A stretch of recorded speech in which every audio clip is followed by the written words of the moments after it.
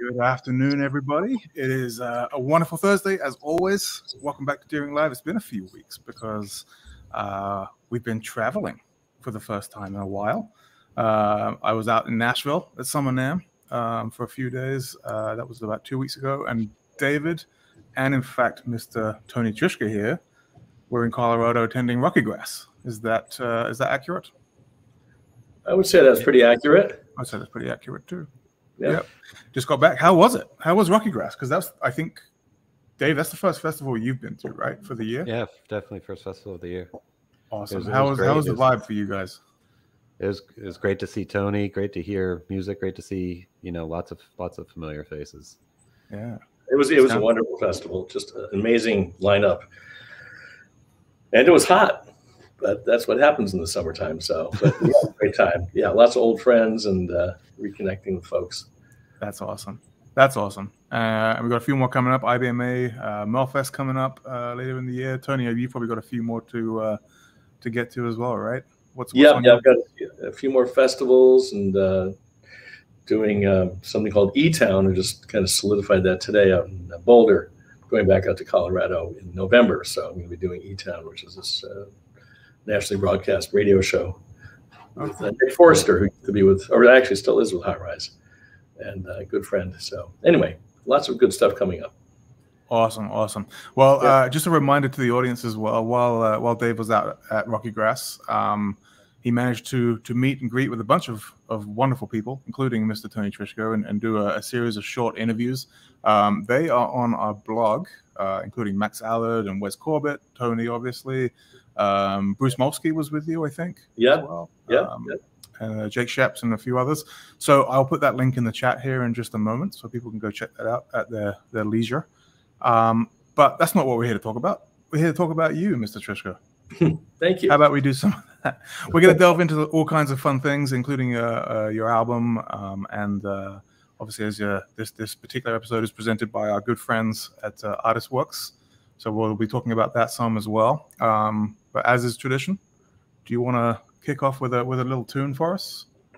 Sure. It's not as little as some, but it's a medley of 3 tunes. The first is called John Henry, and usually it goes to a 5-chord midway through, but there's a woman named Etta Baker, who's this African-American and indigenous woman from North Carolina, played Piedmont-style guitar, and I'll play a tune by her later on, and banjo. Wonderful musician, and she went to a 4-chord where everyone else goes to a 5-chord, so we incorporated that in this. And then one called Bonaparte's Retreat, and then finishing off with a tune that I've written that's still, I even recorded it and gave it a name, but I never remember the name because it didn't mean that much. So we'll call it the Deering ArtistWorks Interface Breakdown. Thank you very much. For lack of All right, here we go.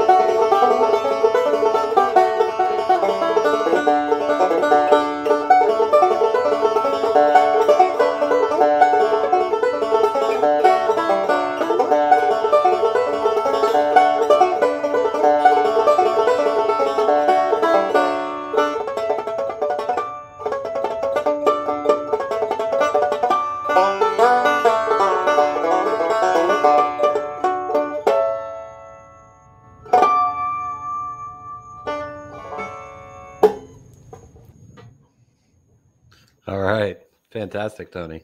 Thank you. That was mostly in D tuning, right? Yeah, here's G tuning. Third string goes down from B to A. Second string goes from B to A. The third string goes from G to F sharp, and the fifth string is up in A. But now we get back in G tuning. I had these key tuners on here. You get those fancy bends. Exactly. Well, we're going to be covering a number of topics today, but one of them we're going to focus on is your new album, Shall We Hope. It's a fantastic album, and we're going to get into it in detail later. But do you want to just start us off with just a little overview of the album, its origins and its themes? Well, it started about 12 years ago, and I'd written lyrics for a couple of tunes on my previous album called Great Big World, and was really enjoying that. Suddenly everything is three-dimensional when you have lyrics, and having written many banjo tunes, I wanted to try my hand at writing some lyrics. I'd say with almost every album that I've ever done, there's maybe one song on each one with lyrics, but I wanted to get a little more expansive this time on this one. So anyway, I decided to write a song based on a riverboat gambler, because I find the mid-1800s, that era, to be fascinating, and created this character and wrote a song about him. And then that led to, well, maybe I'll try to write another song. And then I had written this banjo instrumental that I put some words to about a great train robbery during the Civil War in 1862. And then I started thinking, well, maybe this is developing into something. And it just kind of grew from there, from those two songs. And I had another banjo tune that I'd written and put lyrics to about a woman coming from Ireland during the potato famine and getting on a coffin ship, as they called them, to the Americas. And then it just kept building and building. And I wanted to have the aspect of slavery, enslaved Africans, brought into it. And I had a chance to go to, I was visiting a friend in Asheville, North Carolina, and the husband of my friend, who was a history professor at Warren Wilson College, where the Swananoa Gathering takes place, said that he and his students had been clearing shrubbery and brush from a slave graveyard on the outskirts of Asheville, and I'd like to go there the next morning. And I said I certainly would.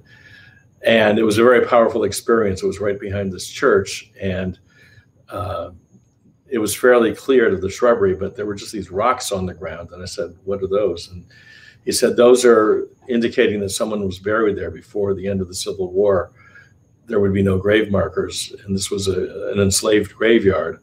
And a gentleman named George Avery, who was enslaved, was the grave digger. And so these stones dated from back then, from the 1840s and 50s, let's say. And it was just a really powerful experience. And I went back to the place where I was staying with this professor and his wife and wrote a tune that night. And that began this portion of the album, which there are about 4 tunes that deal with that aspect of the Civil War and the pre-Civil War in this case. And so it was just this constantly evolving thing. Even after it was done, oh, wait, I have one more thing I'd like to do. And it was like, you got to stop at some point, because there's so many stories, many of which people don't know about. And you can just unearth amazing situations and write about them. So anyway, that's in a long nutshell how it developed. And was when that experience of being in the graveyard, was that where you started writing about the African American banjo tune that is on the album? Is that the song? That came out of that, yeah, out of that experience. Okay. Yeah, because minstrelsy, for all of its offensive aspects, such as, white folks corking up and going into blackface and all that, the music itself was many times taken from black musicians.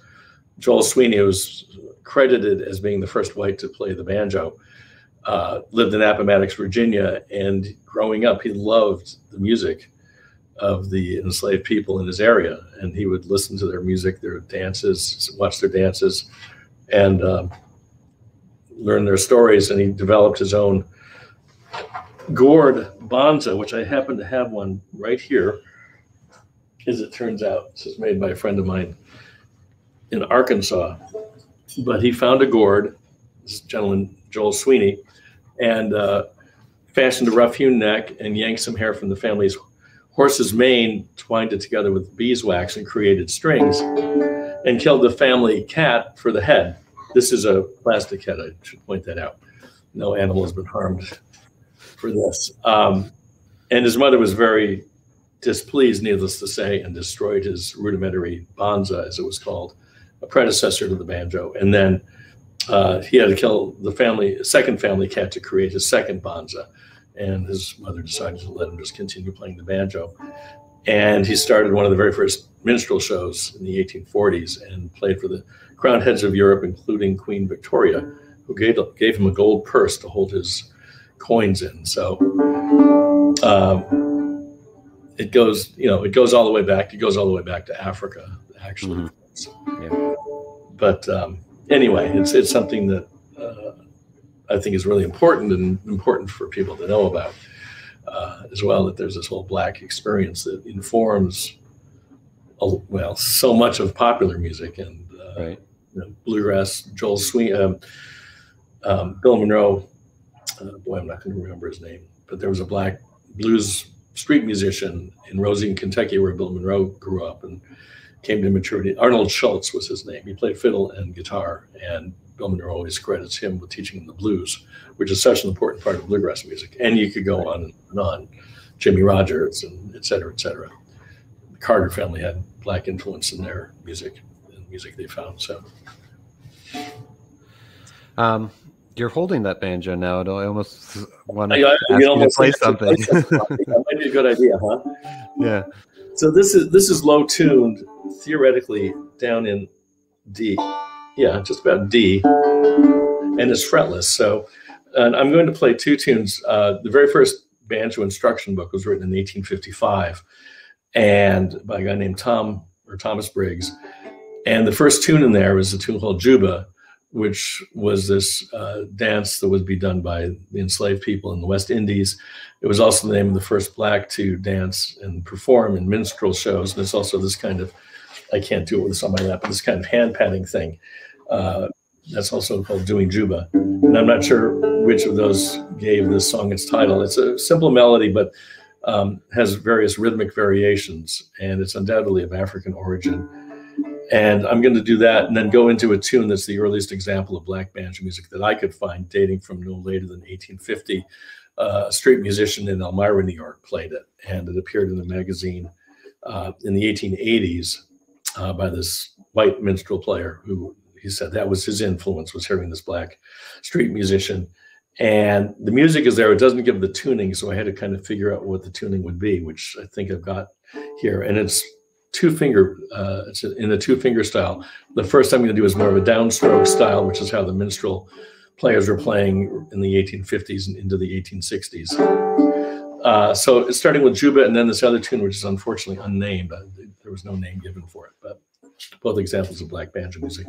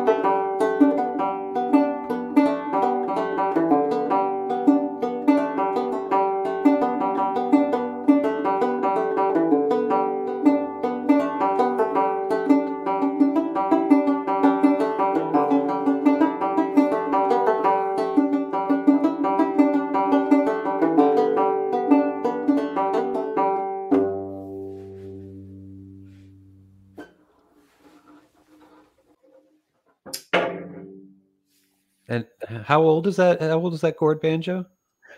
I'd say it's 20 years old, thereabouts. Okay. Something like that. Yeah. Well, the banjo has been your primary tool, not your sole tool, but for your creativity. But it hasn't just been limited to instrumental music. You've talked about at the beginning. You talked about how you've included on almost every album at least one track with lyrics on it. Right. How is the banjo have you used the banjo to express your creativity, in other ways other than just instrumentally, but also as a storyteller and a lyricist and a writer and a teacher? That's a big topic. Yeah. Well, as I said, there are a couple of tunes on the album were written as banjo tunes, and then I decided I can turn this into a lyrical song. I can write lyrics to this. Back in 2010, actually, I was going to write a tune a day for a year. I was going to give myself that assignment. I made it to February, so I had about 45 tunes or something like that, and just had to go on the road and just lost the thread. But going back through some of those tunes, I found this one tune that was I decided to put lyrics to, which became this great train robbery song. It's called The General, which is the name of the train that was hijacked by Union spies in North Georgia. And then there's this other one was written on a cello banjo, and which is an octave banjo tune from G down to low G, an octave lower, and had kind of a Celtic flavor, and that became the basis for this song, Carry Me Over the Sea. So those became the vehicles for these lyrical songs. And of course, for teaching, it's, I started teaching in 1970. There was a group called the Buffalo Gals, originally the Buffalo Chip Kickers, the Buffalo Gals in Syracuse, New York, where I grew up and lived till I was about 23. And their banjo player in the group said, I'd never taught before. She said, will you give me lessons? And I said, well, I don't teach. She said, that's okay. I won't pay you. So, and that was fine. And then that got me started teaching. And the second lesson I had was with the guitar player in her group. And that woman, Martha Trachtenberg, said, I'd like lessons too. And I said, well, I'm really hardly teaching. She said, okay, my grandmother sends me chocolate chip cookies from time to time. I'll pay you with chocolate chip cookies. That sounded like a pretty good deal. And I still don't earn any money from teaching. I just get cookies and do it for, no, that's not true. Anyway, but that's how I got started teaching. But I'd say I learned an awful lot from teaching. And obviously, if I'm going to teach banjo, I need a banjo. And so, but teaching, my father was a physics professor, so I guess it's somewhat in the gene pool. I never thought I followed in his footsteps, certainly not with physics, but, with teaching and with ArtistWorks, I started teaching just private lessons for a bunch of years, but after about 5 years, I put out a book called Melodic Banjo. Pete Warnick had written a book called Bluegrass Banjo for Oak Publications and they wanted him to write another book, and he was sort of burned out on that book. So he said, why don't we get Tony Trischka to write a book? And I'd never written a book before, but I ended up writing this book called Melodic Banjo, and that got me started. I've written about 15 instruction books over the years, and done some various instructional material for Homespun Tapes and some other companies. And now, of course, with ArtistWorks, it's all done online, which has been just such a blessing during the pandemic, and continues to be so. I've been doing it for about 10 years. And it's, we have a wonderful community, and it keeps me coming up with new ideas for the students. It's not like a book where you write it and it's done and you can forget about it and move on.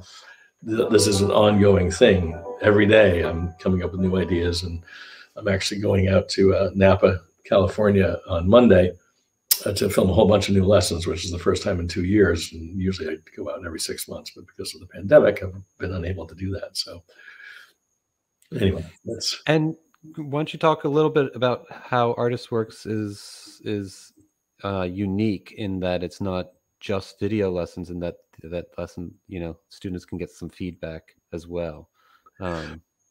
Right. There's something that they came up with David Butler. It's Patricia and David Butler are the people that really created it, particularly David.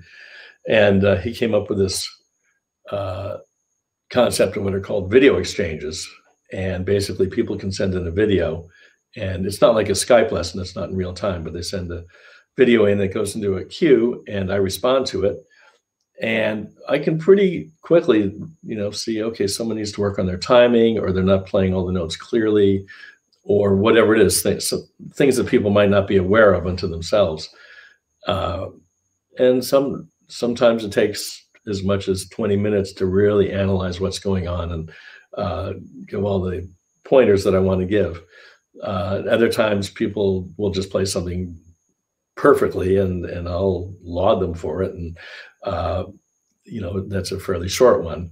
But what I do with just about every, with rare exceptions, just about every response that I do a variation on the tune that they've sent in. So there's a little extra material there. And anyone on the site, even if they don't send in a video, there's no requirement to send in a video. But if you want to, and that's the best way to get feedback. And so that's highly recommend that people do that. But anyone on the site can look at this. There's a library of video exchanges going back 10 years, and I've done, I think, over 9,000 so far. So there's a huge amount of material there. People can go to the end of my response, which is where I always give my variations. And sometimes for an entire A part of a tune, it's the whole part. Sometimes it's just a lick. It depends. And plus, I've got over 50 interviews there with Bela and I, Bela Fleck, that is. It's sort of like Madonna or, Prince, one-name people, Bela. I interviewed Earl, another one-name presence. We did a double interview with him. And in one point in the interview, Earl was talking about with his thumb pick that he would cut grooves in his thumb pick this way, where the bottom of the thumb goes, so it would stay on the thumb better. And I said, Earl, could I borrow your thumb pick and just try it out? And he said, sure. And he hands me his thumb pick, and I played a couple of rolls, and I'm thinking, holy crap, I've got Earl Scruggs' thumb pick on my thumb. When I was 14 years old learning to play, I never thought that would happen. It was so exciting. But anyway, and then there's interviews with Steve Martin and Alison Brown and BB Bowness, who's playing with a group called Mile 12, and she's unbelievable. She's like monstrous up the neck, all over the place up the neck. And I asked her, BB, how are you so fluent up the neck? She said, well, I live up there because my fingers are smaller and it's easier because the frets are closer. So I said, wow. So any of you with small fingers, play up here. That's the tip. That's the trick. Anyway, so there are all these interviews because everyone has a different viewpoint on things. Sonny Osborne, Alan Mundy. I could go on and on. Pete Seeger. And then there are shouts and forums where people can, communicate with each other. And it's a really nice community. And in more recent times, people have hard times. Someone in their family has health issues, and they mentioned on the site, and there's a lot of support from everyone else for that person, what they're going through. It really has become a really wonderful community. So that's fantastic. I know we're selling ArtistWorks here, but it really is. It's a pretty amazing thing what they've got going here.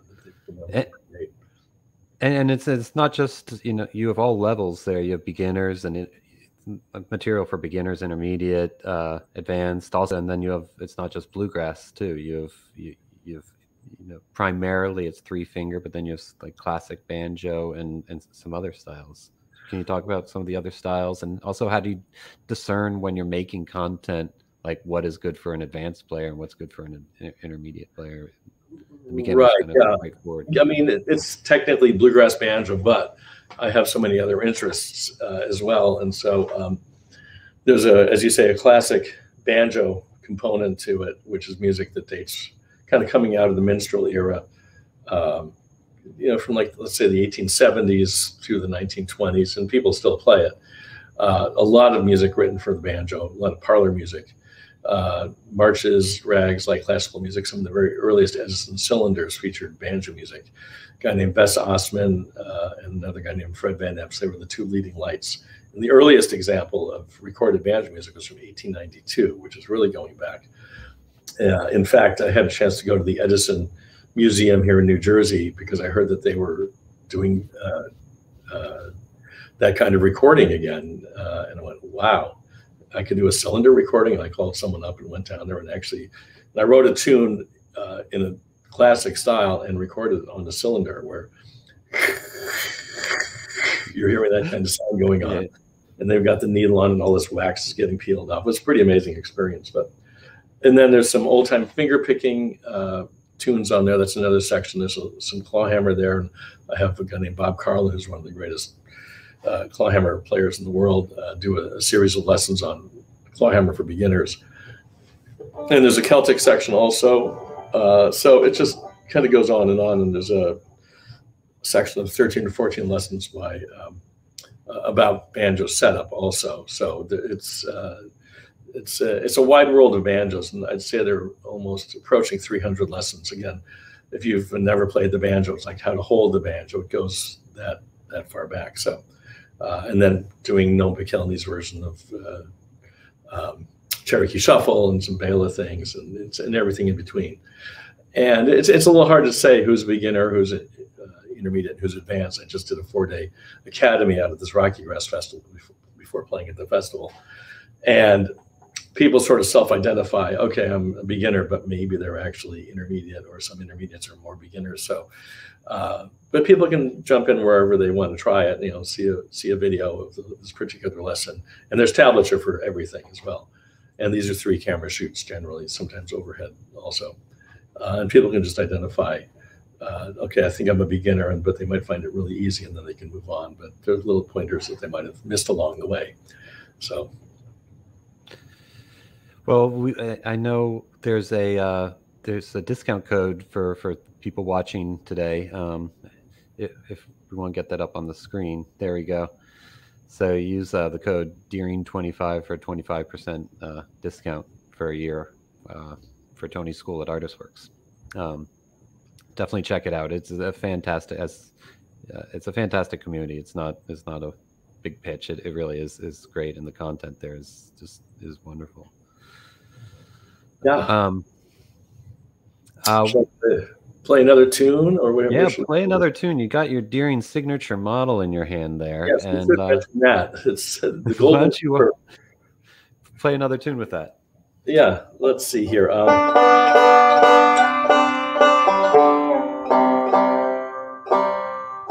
This is a tune I wrote that ended up on my second to most recent album.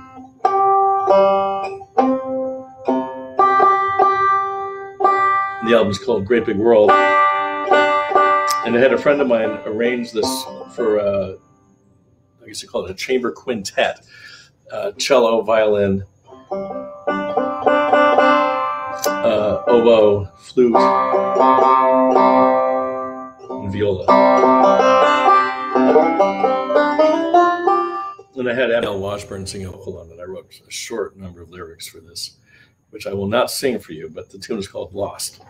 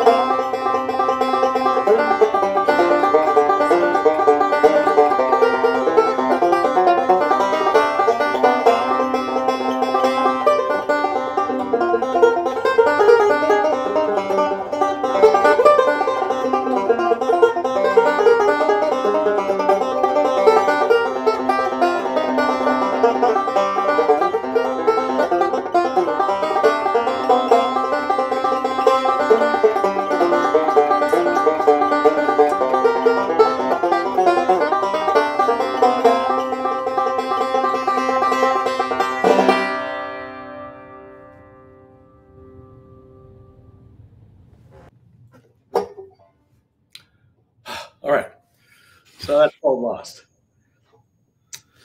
Since I'm in this tuning, I thought I might play another tune. Sure. What tuning is it? Tuning. Sorry? What tuning is it?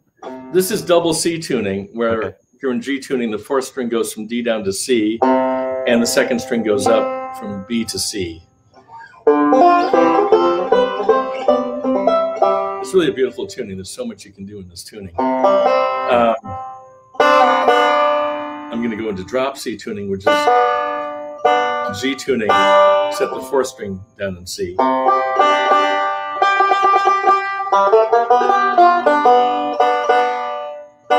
Just talking a little bit more about black banjo music, there was a gentleman named Gus Cannon who recorded in 1927, 28, right around in there. He was from Memphis, and he was a banjo player, and he had the Cannon Jug Stompers.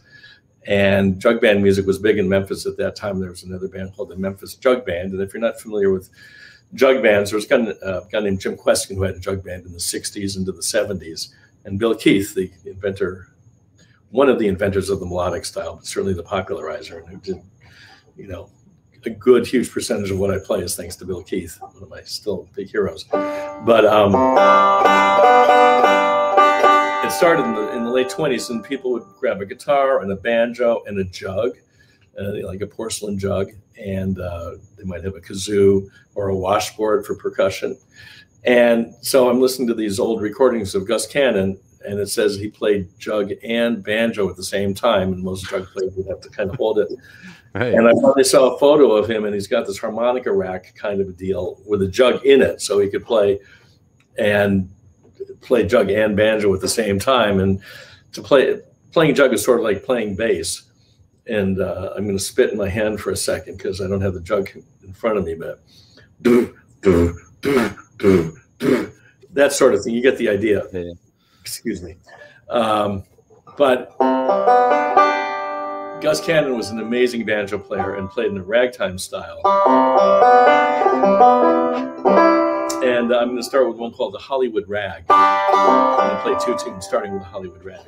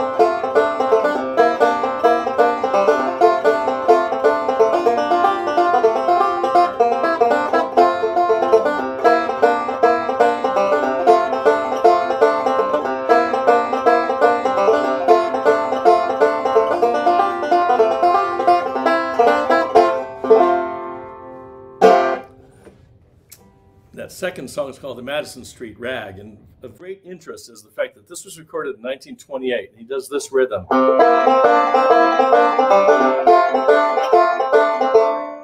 if you're a fan of Earl Scruggs, you know a tune called Ground Speed, where he goes. Recorded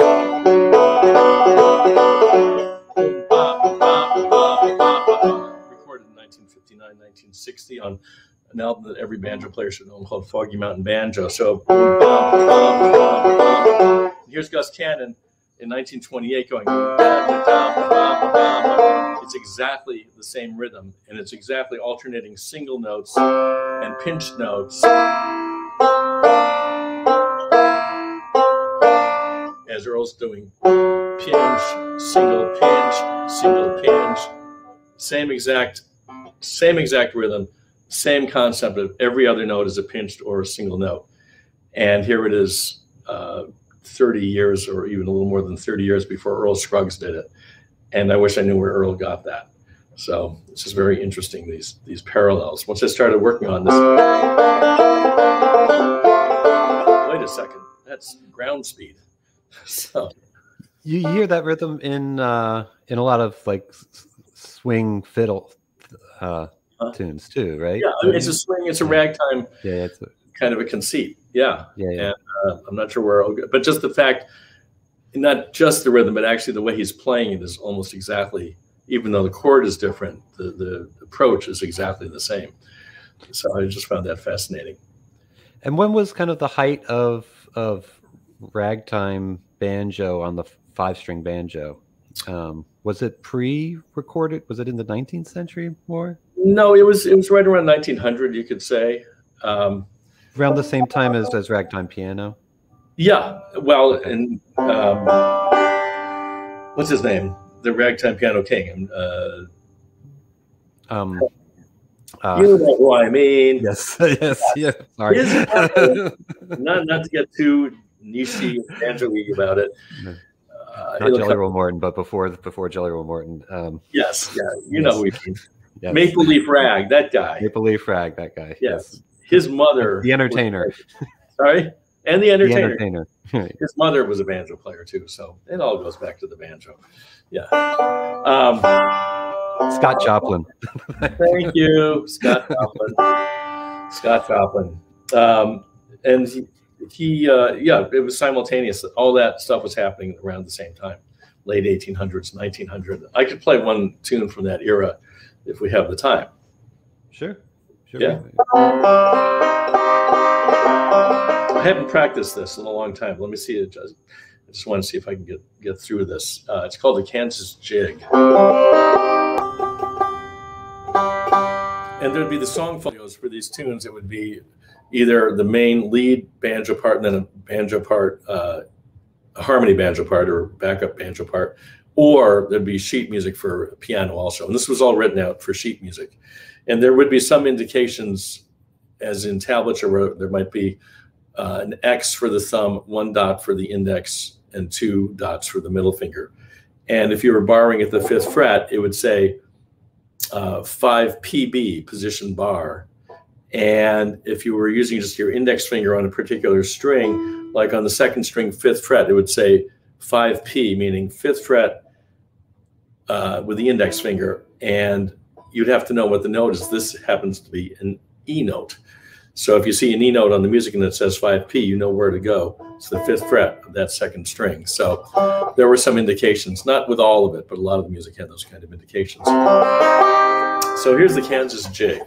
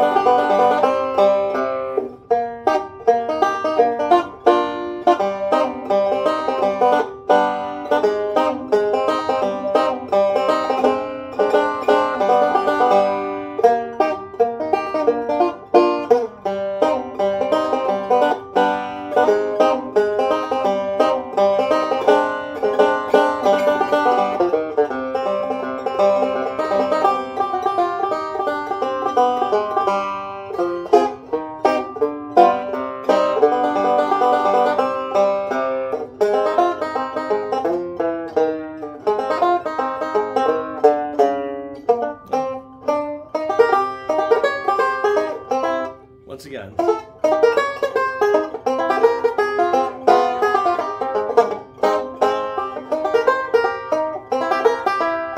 All right, I forgot this section. I got mostly through it. I knew it was taking a little bit of a chance there, but you get the idea. And it's in C minor too, which is not exactly standard placement for a tune. Let me try this last part one more time. Let's see if I can get it back in my memory.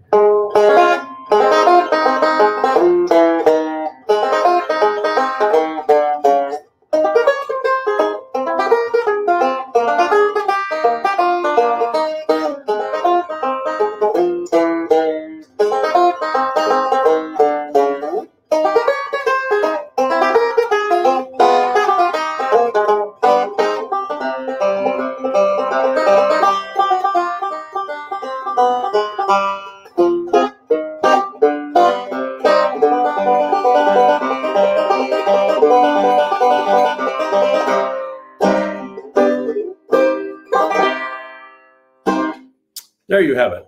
Pardon the train wreck. Nice, nice. Looking at that, way it seems like that tune is kind of a lot of chord shapes, a lot of, and then you're just kind of arpeggiating through it with a little, little lick here and there on top of a chord shape. Exactly. Yeah. Yeah. In other words, this whole last section that I fell off the banjo on, like that's an A flat or G sharp chord right here. You're borrowing the first fret of the first three strings.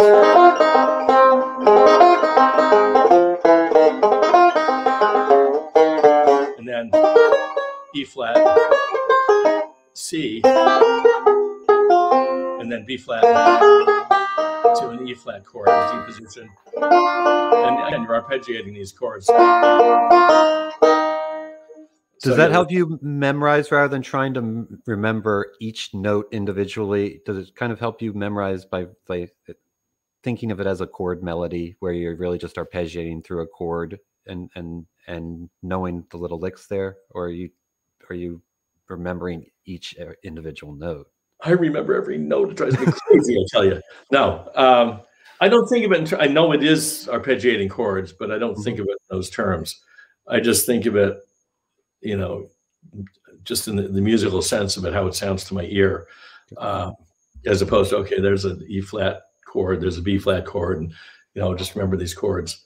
That's how my brain works anyway. Sure. I memorize just by playing them over and over and over again. Right. If you're playing something like Scruggs style, I think it's helpful if you think about what are the roles that are involved in this. If you take something like, since I'm in this tuning, this drop C tuning, which is very, very common, even starting in the 1850s, the first banjo instruction book, the banjos were tuned down in D, as my gourd banjo was, and the fourth string would be tuned down to G, which is a fourth below D, as in G tuning, C is a fourth below G. So it's the same relative tuning. And it started off in low D, and then even by 1858, the second and third banjo books that came out were raised up in E and stayed that way pretty much till the end of the century. And then right around 1900, they start going into G tuning. And Snuffy Jenkins, who considered himself to be the first person on the radio to play three-finger style with finger picks, and he was friendly with Earl Scruggs, and they hung out together and went to fiddle contests together. I had a chance to interview Snuffy a couple of times. I was supposed to be playing a date with the Violent Femmes, who were not violent and they're guys, but sort of folk punk or something, you can almost say. And I recorded on one of their albums, and I was going to play with them, and our set was at 1 in the morning or something like that. And I was with a friend of mine, Barry Mitterhoff, and we were going to go to see a movie or something to kill the time between the sound check and the show. And I opened up the paper, and there's Snuffy Jenkins and Pappy Sherrill playing in New York City that night. And we hailed 6 cabs before we found one that knew where White Street was downtown, and got down there and got to see Snuffy Jenkins just by happen chance.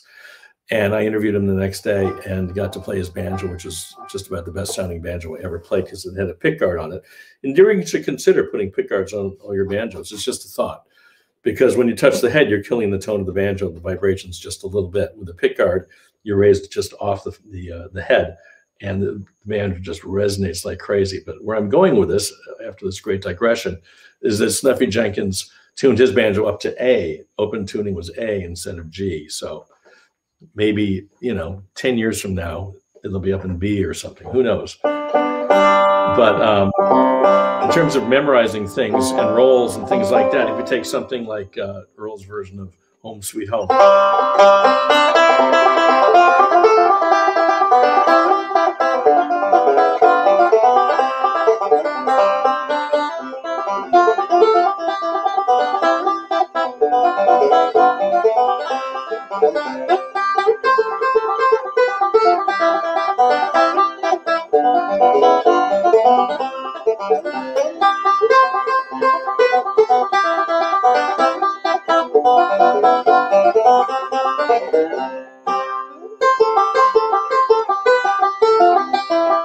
All of those are all backward rolls, every one of those. Backward, backward, backward, backward.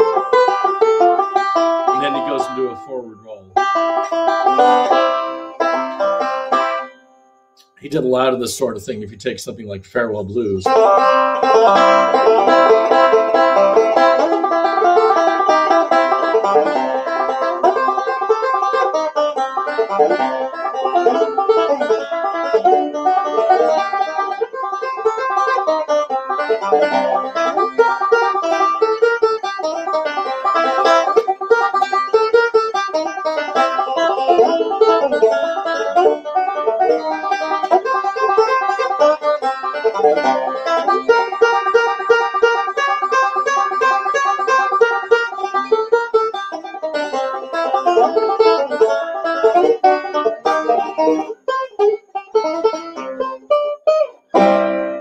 This whole thing.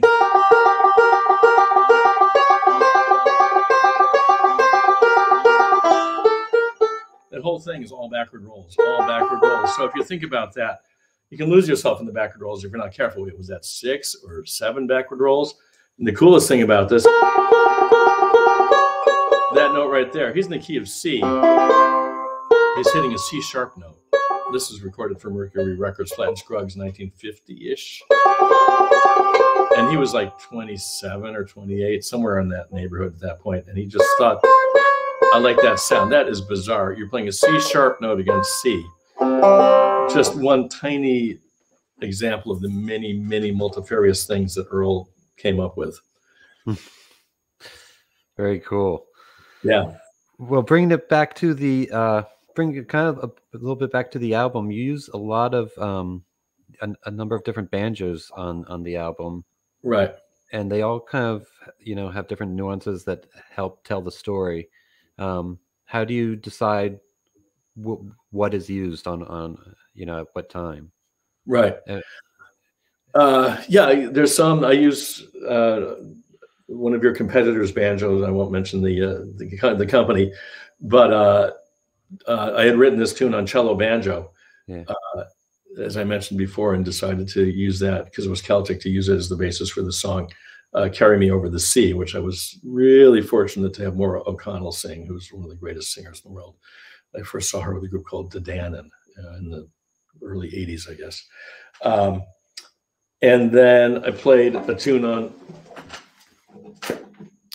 this banjo. I was trying to write, I wanted to write a march, and basically write my own Civil War march. And I listened to, there are all these recreationists that they have these brass bands playing, literally the music that was played during the Civil War. And so I use this banjo. It's a Vega Little Wonder that it's made by Deering, because Deering owns the Vega name now. And Greg and Janet were kind enough to lend this to me when I was playing in San Diego at the Grammy Museum, did a solo show, and I wanted an extra banjo to play, and they strung this up with nylon strings and brought it to me, and let me take it home with me, actually, and I've never returned it. I hope you're not watching. But I ended up playing this kind of in the classic style, because there were no banjos being played along with the brass bands back then, but since it was a banjo, in fact, I was not even going to play on this. I was fortunate to have one of my big culture heroes, a guy named Van Dyke Parks, arrange this for an 8-piece band, horns and drums and tuba and that sort of thing. And I was talking to him about it. By the way, he has an album out called Song Cycle from 1966 or 7 that I think is one of the most ingenious albums ever made. But I was saying, Van Dyke, let's just have the horn thing. He said, no, it's your album. You should play some banjo on it. So let's call it the Big Round Top March, because the Battle of Gettysburg figures in quite largely in the story of Shall We Hope. And let's see if I can get through this without the 8-piece band.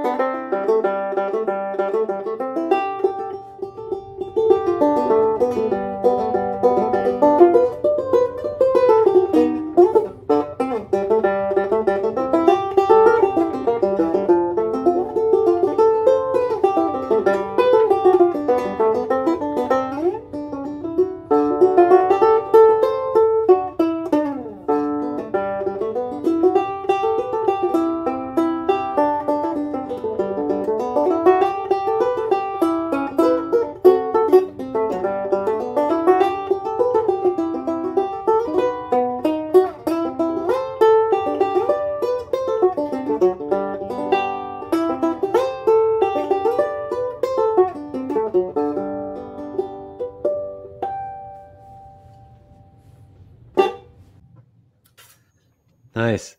We have a couple people commenting about the bridge on that banjo. What do you think that bridge plate how does it contribute to the sound? Well, it says patent pending. I don't know who he is, but or she is. It's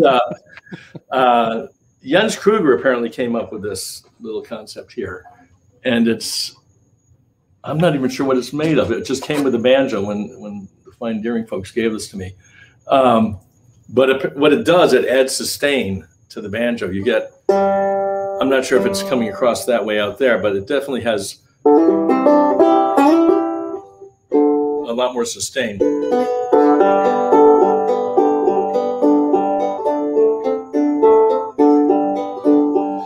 And I'm not even sure what it's called, but it's not the bridge itself. The bridge sits on top of it.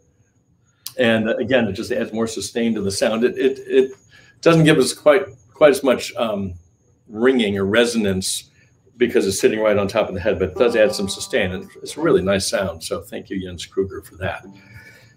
Yeah, we call it the bridge plate. It was. Thank you. And now I know. It isn't fixed to the head. It's still floating, just like a standard bridge, by the tension of the strings. Right. I mean, Jens is brilliant because he also came up with the smile bridge. It's my understanding that was his concept also. He's always tinkering. He's always striving for to make the banjo sound better. Yeah, which is what this bridge is here. I don't know if we can see that very well. What it does is the bridge, rather than being flat, is rounded, because when you put a bridge on the banjo, the head's not absolutely tight and it'll sink a little bit and you lose a little contact with the feet of the bridge. And by having the bridge rounded like this on the feet, they fit right in that pocket, and it creates greater contact between the bottom of the bridge and the head. And I just found the first time I put one on here, I know I'm shilling for Deering, and I hate to be doing that so overtly commercially, but I really believe in these things. I started playing. It was so loud and rich and full and powerful. Alan Mundy was sitting, 100 feet away, and he kind of looked over it. What was that? What's that? I mean, he commented to me afterwards how amazing the sound was after doing that. So anyway, thank you, Jens Kruger, for coming up with both of those. It's always nice when you change something on your instrument or change instruments and somebody else notices it too. It's not just you losing your marbles and talking yourself into it. Exactly. We had a good question from R-Dub on the chat. He says, when Tony is playing, is he playing in the moment or is he thinking about what notes are next? Wow, that's a really good question. It depends on the tune. A lot of what I've played so far is all worked out beforehand. I haven't done much improvising for these particular tunes. And it depends on what it is. A lot of the time I am just improvising. Probably most of the time at gigs I am. If I do solo gigs, I have a lot of that worked out. But when I do gigs with bands, I have a trio with Bruce Molsky and Michael Daves right now. We're doing a lot of work.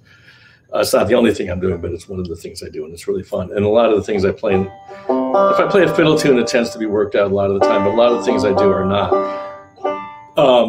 And it brings up a whole thing that Miles Davis apparently once said to his musicians, play what you don't know.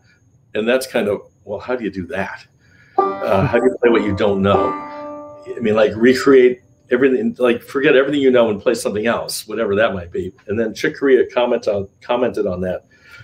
And we certainly miss Chick, who passed not that long ago. And he said that and he played for Miles on Bitches Brew and these other albums around 1970.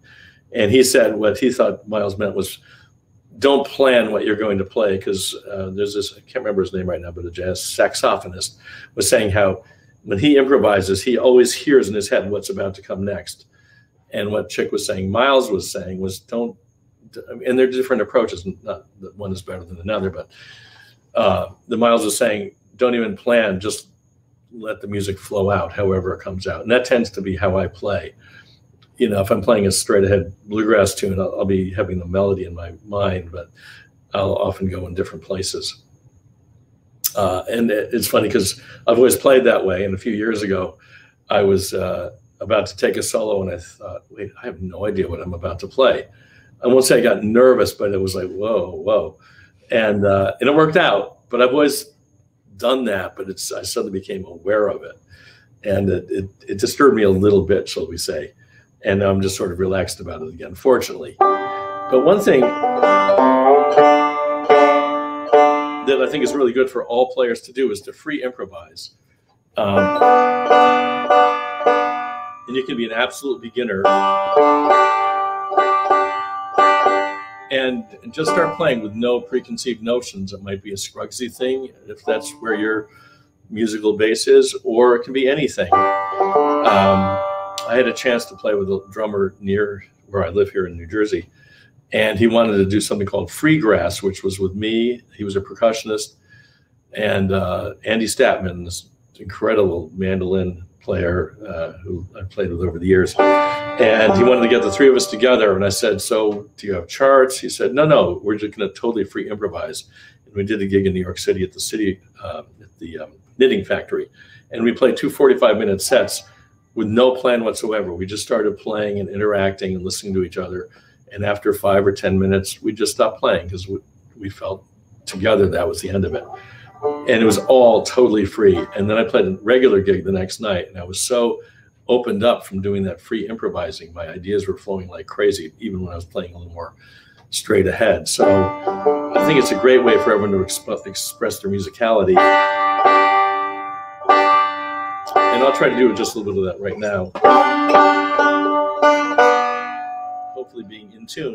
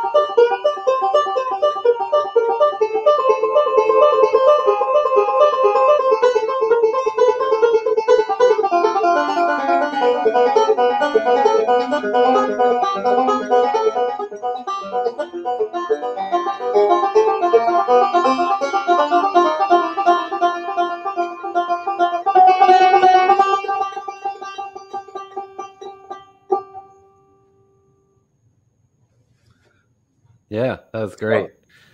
That's something you can try. Yeah, I love that stuff. I do that a fair amount of that stuff too. Do you?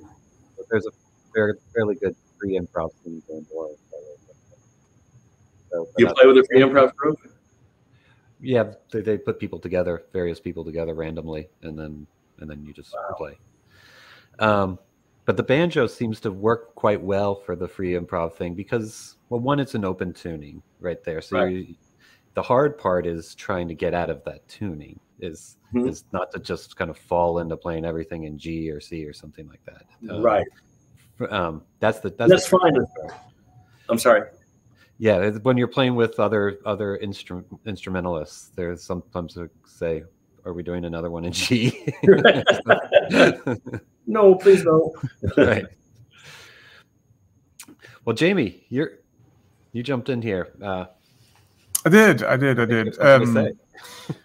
always have something to say. First of all, I was I know we've covered this a couple times on different episodes.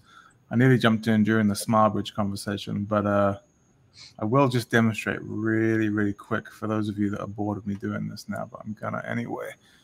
If you can see that, see at the top of this is an old flat bridge. And you can kind of see the top of it is curved very slightly. And the reason for that is because the string tension is pushing down on the bridge, and the bottom of it likes to kind of conform to the bottom of the head.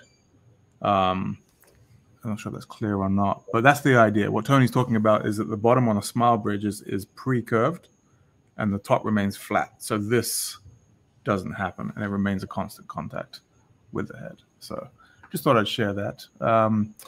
But I did also want to bring it back to the album just a little bit before we kind of start to wrap up, if we may. I kind of feel like we got to delve a little bit more. Is that okay with you? Absolutely. All right. Absolutely. So, I mean, it focuses, and the album's called Shall We Hope. It focuses, on the struggles of the Civil War. It feels to me like there's more to the story than maybe you were able to fit in to a one single album. Is that accurate? And is there more stuff that maybe you want to explore that you haven't? And if so, like, are there plans to? That's my question. Well, I'm not going to do a second Shall We Hope, but as I was saying before, that just when I thought I was done, I found something else. One thing that I wanted to include and couldn't find, there's a character named Maura Kinnear, sung by Maura O'Connell. And, the Civil War is but primarily about the men that fought this war on both sides. But there are stories of the women at home, and there's a song on there where I found letters from soldiers back to their wives on both sides. And I conflated the stories and had Maura sing it as if it's from husband to the wife, even though I conflated various letters. And one thing, while searching out these letters, I found a letter from a woman to her husband who was at war, talking about how hard it is. Yes, I know you're suffering, you're in the war, but I'm raising 3 children here, and we have no money. We're running out of money here, and I've got to take credit at the local general store. That sort of a letter, and I wanted to include that, so there was a little bit more from the woman's point of view. And I was unable to. I found it and never, put it in my computer. So I'm hoping to do some sort of theater piece to this at some point in the future. It's a ways off, but I'm hoping I will get a chance to do that, and then I can add some of these things. And also, very recently, I found, on the album, there's a letter from a guy named John Boston to his wife. He's escaped from his enslaver, and his wife is still in slavery. And he's writing to her, and it's a very emotional thing on the album. But I recently found a letter from a woman who was enslaved, and she escaped, and she's writing to her husband, who I believe is still enslaved. So I wanted to kind of have them writing to each other and have a back and forth between them. So the answer is yes, there's always more. There are more stories to be told. And I hope someday to be able to explore that. That sounds like it will be exciting. Yeah, it's such a profound album as well. All the music to it and the stories that go along with it. It's so fascinating.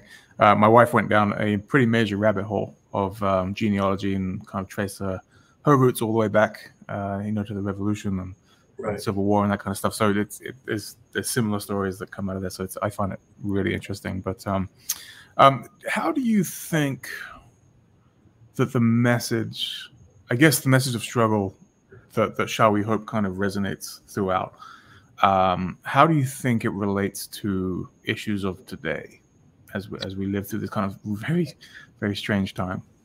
Do you have any parallels there? I think there are parallels. It wasn't intended to be this, but there are a couple of different parallels. I'll start with one, which was I wrote this Christmas tune on there. Christmas cheer this weary year, about how we can't celebrate Christmas with our loved ones, and the album came out this past January, and the single came out in December, just before Christmas. We did a video on it. And at that point, people were not traveling to their loved ones, so because of the pandemic. So it was particularly prescient, even though I didn't intend it to be that people in the Civil War couldn't get back together because the soldiers were at war, et cetera. But in the larger sense of things, one of the important finds while I was, researching aspects of this album, I found a video from 1938 of a 75th reunion of surviving soldiers who were at the Battle of Gettysburg, both sides, Confederate and Union. And there you see people these gentlemen getting off these trains. Some are able to walk, some are in wheelchairs, some with canes. One person does a little jig, almost a little bit of a dance. And again, they're in their late 80s into their 90s. And there's many cases, they're wearing their actual uniforms that they still had from 1863 when they were at the Battle of Gettysburg. But there's a scene in this newsreel of the two sides shaking hands. They're on either side of a stone wall at Gettysburg, where they had fought 75 years before. And here they are shaking hands over the wall. And it was just a really powerful experience for me to see that even though they were on opposite sides, they could still shake hands.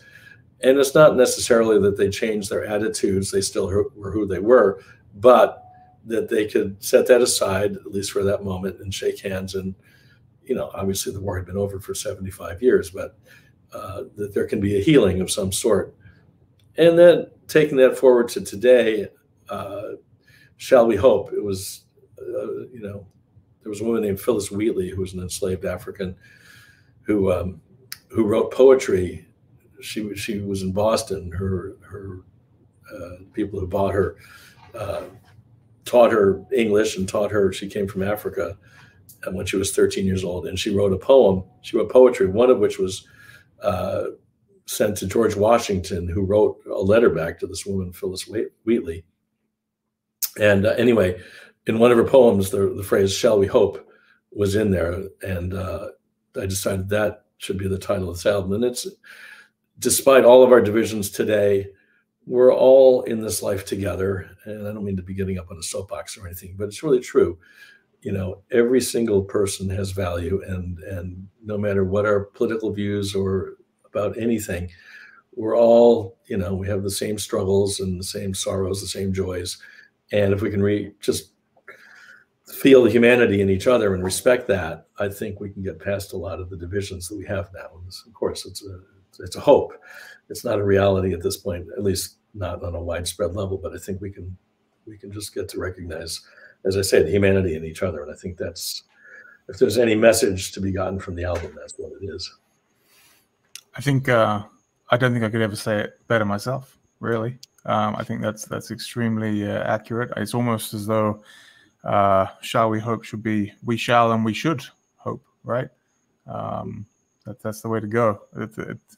Can't say it better than that. Thank you for your ever so wise words. Out of curiosity, when you get into researching for these kinds of projects, I mean, there's a lot of work that went into these. I mean, you delved very deep. What does that involve for you? I'm assuming it's not a quick Google search, and that you're spending quite a profound amount of time digging deep into these history books. What does that look like for Tony? Well, there are some history books. My dear friend Ben Hirschman gave me 6 years ago, a series of books about the Civil War. It's like an encyclopedia of photos, a lot of photos, but also, of course, text about the Civil War. The book dates from like 1907 or something. Wow. And so I researched through that a lot.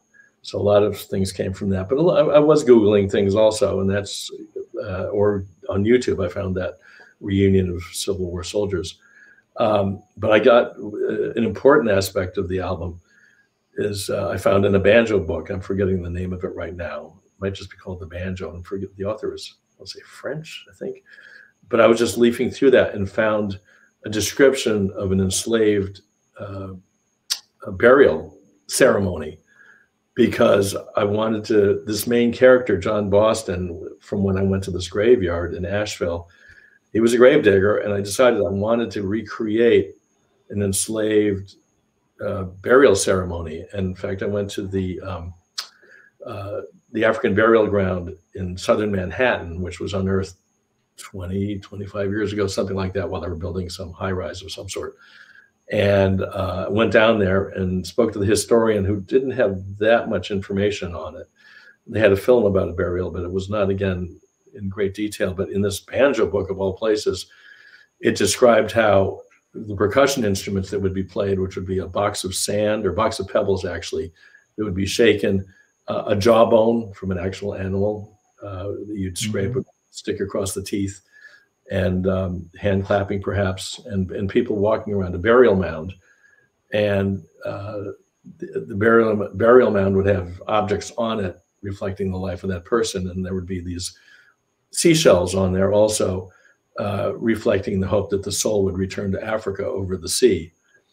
And this was all in this Banjo book, of all things. And so I was able to recreate that thanks to a woman named Catherine Russell, who's one of the all-time greatest singers in the world, who I've become friendly with. She's sung with all sorts of amazing folks and has her own career singing jazz at Lincoln Center and various places. But I had her, I found, I could go on about this, but I found a description while I was researching this of a captain of a black regiment in the 1862 or 3, who had lyrics to songs that his men had sung. There was no music, but I found a lyric about a burial ceremony called "I See Moonrise." I know Moonrise, and Catherine wrote music to it and sang 6 parts to it, and I had her play the percussion instruments, including the jawbone, and I had her. We recorded her walking in place, and that would be people marching, or not marching, but walking around this burial mound during the ceremony. So I recreate this on the album, which is one of the most powerful parts of the album for me personally. So yeah, just many different threads were brought into play. Yeah, it's amazing. It's really good, and we should encourage people. Let me see if I can pull up a picture of the cover here while we're talking. But definitely, this is available on your website, tonytrischka.com, where you can stream it and hopefully eventually get CDs for those who are still using CDs. There it is. And am I right in saying it's on Spotify and Apple Music and all those other cool hip places, I should say? Yeah, it's on Shefa Records, SHEFA, Shefa Records. And the owner was very generous with his budget to allow me to make this exactly the way I wanted to make it. I never had to, we're running out of money, I better not do this. He just funded the whole thing, which was, I'll be forever grateful to Ed Haber for doing that. And my son designed the cover and the artwork. The picture you're seeing there is from it depicts the Battle of Gettysburg from Harper's Weekly from 1863. But my son did the cover work, and the inside booklet. And the font for "Shall We Hope" is taken from, I found some Civil War fonts, while researching from that time, and that's where that font is from.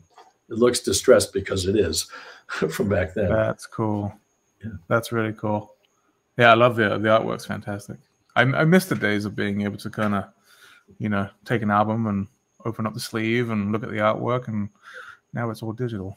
I'm old school. Like David mocks me because I don't stream on Spotify. I don't. I'm old school also. Yeah. I like to own music. I like to pay your artists for it as well. I know how much what the cut is on Spotify. It's not I think it's at 0.00001. Yeah, so yeah. You need like 2 trillion plays to get that check, right? Exactly. Yeah. So, well, there's one last question. If I'm going to switch gears real quick. There's a question from Tom in my other chat room over here. And then we'll wrap it up with some other stuff. So he asks, what does Tony's live rig consist of? Pickups, banjo mics, DIs. Can you give a real quick rundown for anyone coming to see you play this year of what they're hearing?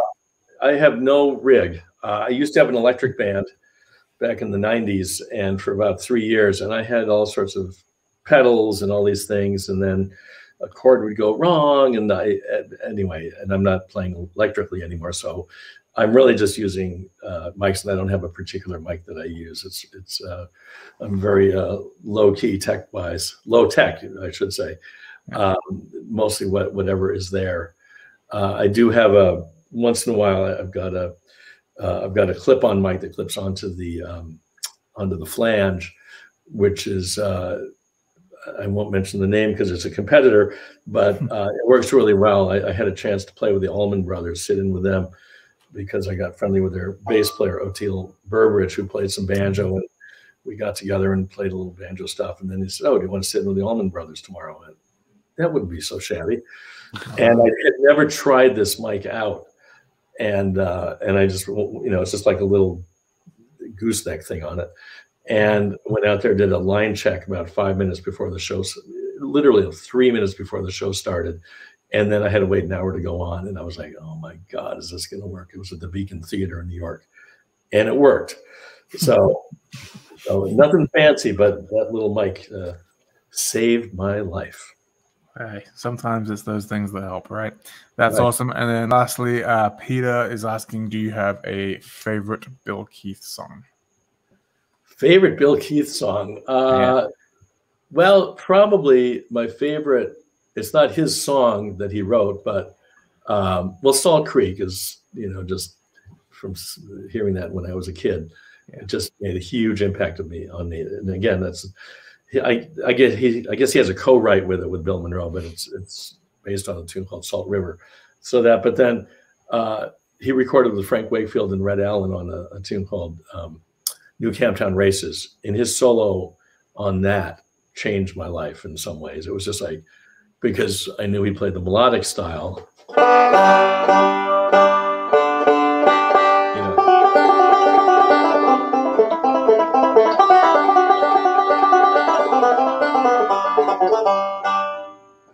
Double stream, but New Camptown Races was, he kind of reinvented the vocabulary of the banjo. And it was just glorious, and his tone was unbelievable. Should I play a little bit of it? Yeah, sure. Well, I mean, do you want to play it on the way out, and then we can wrap this up? One other thing on the way out first, but I'll just play it one time too, if that's okay. Go for it. Yeah.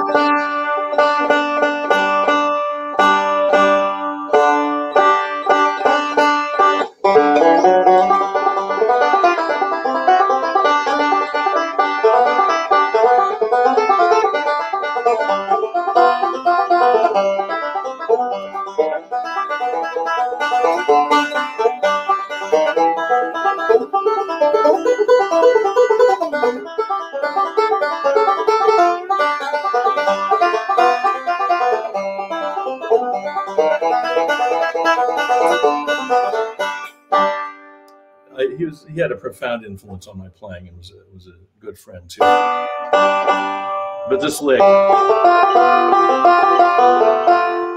Bill Keith brought the 9th chord to the banjo, and then this lick, it was just filled with all this amazing music. That's too cool. Yeah, very it's a really cool. But I thought I might go out with a Pete Seeger tune, or arrangement anyway. Yeah. He was one of the most optimistic people you could ever hope to find. Yeah, we're going to end on some positivity, right? And on some optimism and some hope. And exactly. So before we do that, let's say a big thank you to our wonderful friends at ArtistWorks. Thank you to John and Patricia and everybody at ArtistWorks today. And just a reminder for anyone watching, there is a discount code there, Deering 25% off a 12-month plan to Tony's school on artistworks.com. Now, this does expire on Sunday, I am told. So you've got a few days to think about it, but we'll drop that code in the YouTube link right after the show. Take advantage if you can. All right. Tony, any final words of wisdom before we part ways? We will miss you until next time. I will miss you folks too. It's been great. And thank you to you Deering folks, and thank you to your ArtistWorks. And just in keeping with my thoughts about, recognizing each other's humanity, my wife and I had dinner with Nora Guthrie and her husband last night. That's Woody Guthrie's daughter. Yeah. And she was talking about Woody, and she's been the keeper of the flame for him, and his archives and all of this. And there's a new book of his drawings and writings, and in there, she said, there's what he would do is he would write about people he met, never thinking that they'd ever get published. Just he would write about them because he was a wonderful writer. And he wrote about some gentleman who was like a dishwasher or something in Topeka, Kansas, something like that. Just some person he met, spent 5 minutes with or 20 minutes with, and wrote a whole thing on that. And just how Woody would recognize the humanity in everybody. It's just, you know, people should check out Woody's writings and music, and he's a good role model, at least in terms of his ideals. Absolutely. Yeah. And in the wonderful words of the great Joseph Brusk, all men are created equal, but banjo players are cooler. I don't think I've ever heard that phrase before. I think that's a good place to wrap it up. I'll go along with that. Tony, you want to see us out here with a wonderful? What are you going to play for us to see it? This is an arrangement by Pete Seeger of Irving Berlin's Blue Skies, and it's on Pete's album Goofing Off Suite. And I talked to him about it one time. It came out on Folkways Records in 1955. It's still available on Smithsonian Folkways Records. And as he said, he had bought this house with his wife Toshi. They bought land in just south of Beacon, New York, overlooking the Hudson River, and they built a log cabin there. And once they built the cabin, while Toshi was putting in the electrical system and the kids were tarring the driveway, he was hanging out in a hammock noodling on the banjo, and those noodly tunes became the basis for this album. And Pete was a wonderful banjo player. I did a show with him a few years before he passed. He was 90 at the time, thereabouts.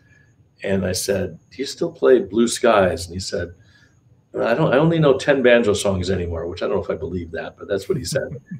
And one of them is Blue Skies, and he played it for me, and it was unbelievable. He could play it, and I'm going to play it for you now. And this is virtually note for note the way he played it. I transcribed it.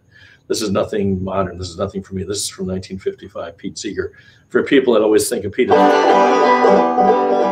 a strummer or doing the basic strum, this is his stuff, his arrangement. And it goes from Blue Skies into more of a swing kind of a thing. So anyway, this will be Pete's version of Blue Skies. And I want to thank you, gentlemen, and all of the Deering folks and all the ArtistWorks folks. It's been a joy to be here. Absolutely. Tony, thank you so much for your time today, and looking forward to hearing this. Okay. Yeah. See you.